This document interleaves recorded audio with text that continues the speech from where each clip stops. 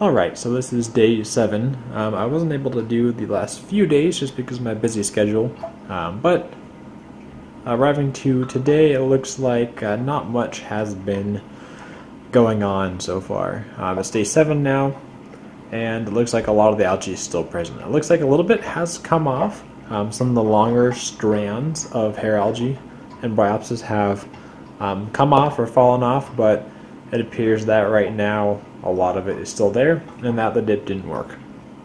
Even some of the algae inside appears to just be almost exactly the same. So it appears that hasn't worked terribly well compared to other tests. So I'm going to do another 30-minute dip relatively soon. Maybe do a little bit differently and try things out, and we'll see how it goes from there.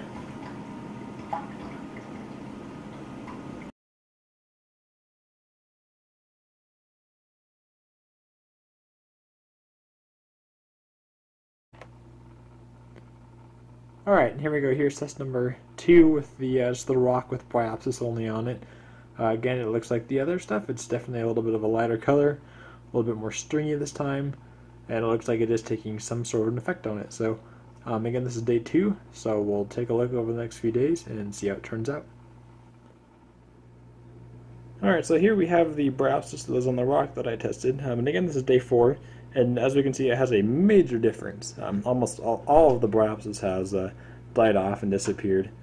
And you can see that what is left is not very much and is a definite lighter color.